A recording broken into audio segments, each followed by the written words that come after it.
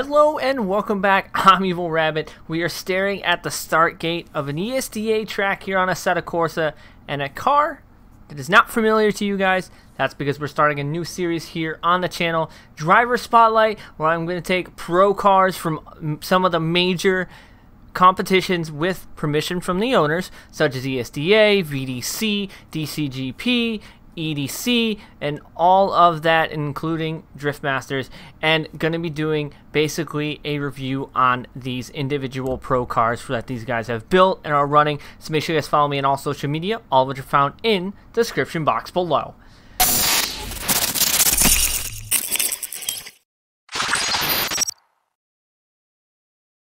So the first car up is that of iTdm Addi. I competed with Addi back when I was an SSR on Forza Motorsport 7. He has this very awesome S15. This isn't his actual full livery. He's got a pretty dope looking livery for ESDA here in Assetto Corsa. So it's a pretty awesome S15. It sounds amazing, looks amazing.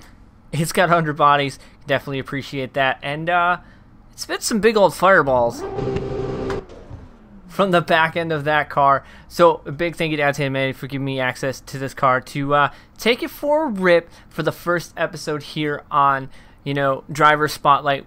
What better place to do it than an official ESDA track here at Daytona? So we're gonna go for a rip. I've heard from him that this car has no lift shift, so we're gonna test that out today. Also, so let's go back into game cam. Got a little, looks like a little, is that a pre-mantis? There's a pre-mantis on the dash. Alright, that's pretty sweet. Big old fireballs from the back of this S15. So it's definitely a very powerful car, 1,000 some horsepower, 4 gears.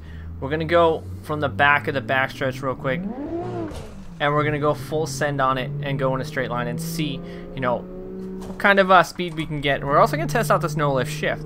So I am using clutch right now, but from what Addi was telling me, we don't have to upshift. So we're gonna go test this theory out. So we're gonna go full send here, and then we're gonna run it on the track and see what we can do. Definitely like the fans moving in the back. Second, third, fourth, no clutch, still losing tires. Oh boy, oh yeah. This car accelerates. It's definitely losing traction, of course. 1,000 some horsepower in this turbo 3, S15. I think it's on 325s. I could be mistaken on the tire size. I'll have to check that. But so we're gonna heat up our tires a little bit. That no lift shift is crazy, but it kind of stays in boost, obviously, and loses traction. So we may run a couple runs in standard shifting and not no lift shift, and then try no lift shift entry. Whew, this car definitely very powerful. So we'll see if we can handle this car. We're just gonna, hopefully we don't, disrespect Addi's car a little bit too much. I'm gonna go in third, kick it in. Ooh, I haven't driven this track in a minute. We are definitely off that clip. Kind of clutch kicking a little bit. The quick snap kind of got me off the start, and I think I need to increase my feedback because I'm very low feedback right now. And it feels very light. So we're going to adjust my feedback settings here on my wheel. Yeah, we're at 56. So let's go up to 80. We're at 56 force feedback, so we're going to go up to 80. So first impressions on Addi's car, I love the styling of it. I love the fans in the back, for the rear mounted radiators. The car definitely sounds good. I appreciate the underbodies because, well, I like them. So off the rip, the setup was actually quite good. I didn't have to do much anything. All I did was, I think, lower the tire pressure a little bit and adjust braking bias for my personal preference. But otherwise, that was a pretty solid, fast run, and quite impressed with how that reacted. These are definitely a lot twitchier than, say, my street cars, because competition cars are very twitchy and very snapped angle. So it's something you have to get used to, but I think for a first rip on this car, it was not a bad run whatsoever. Yep, that's much better on the feedback. Up at 85. Let's Let's make sure I do not have any DRI on. DRI is off. Force feedback is at 80. Sensitivity is 900 degrees. Actually, we'll put it to authentic. Run number 2. We're still not gonna try no lift shift. I'm still something new to me that I'm gonna have to figure out how to use.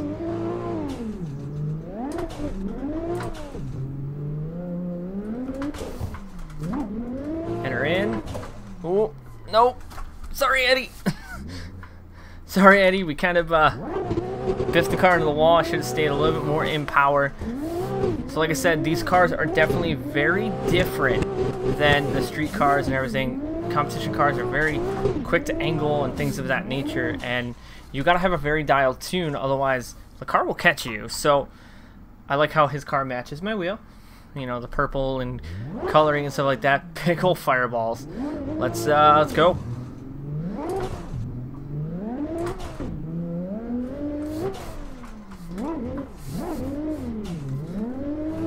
Ooh. Gonna try and stretch this out. Quick handbrake grab. Stretch it out. Not the perfect line, kind of sloppy.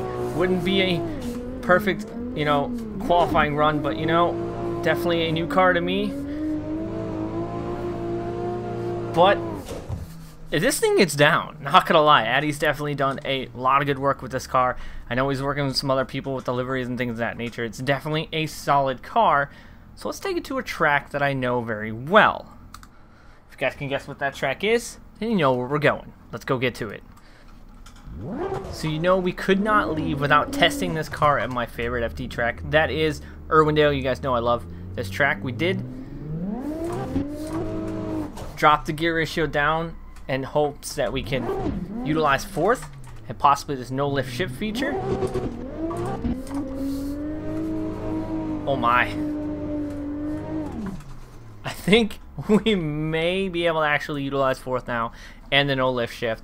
So make sure you guys follow me on social media, all found in the description box below. And also a big thank you to iTdm and Addi for hitting me up with this car for the beginning of this series. So if you guys want to see more of this, let me know down in the comments down below. If you have a pro car that you compete in some of these major competitions, let me know. Hit me up on Discord. We can possibly get a driver's showcase on your car. So let's go. FD Irwindale, iTdm and Addi's S15.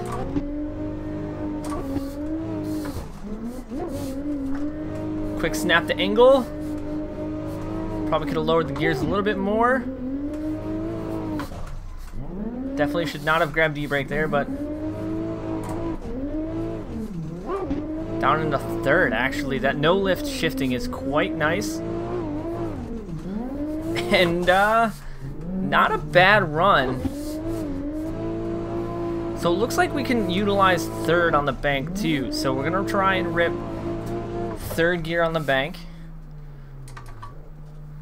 We've already taken away 10% of our tires. So let's go for another run here. I'm actually having a lot of fun doing this, driving other people's comp cars. Throw it in a little bit lower on the bank than I want to be. See if we can sauce it up there. Massage it up a little bit.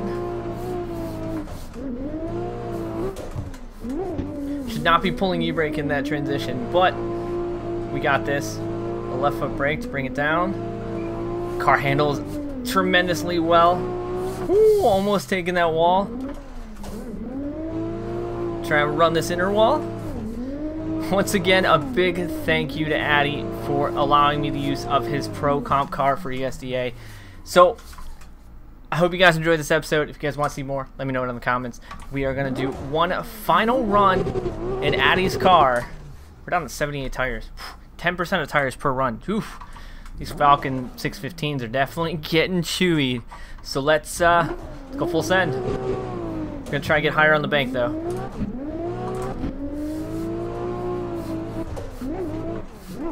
Kind of a snap angle.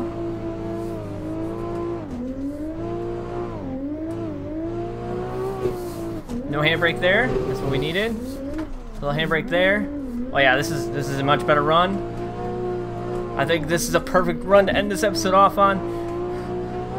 So as always, I'd like to thank you guys for coming back and watching. Almost taking out that wall. I'm EvlRabbit. I'll see you guys on the track.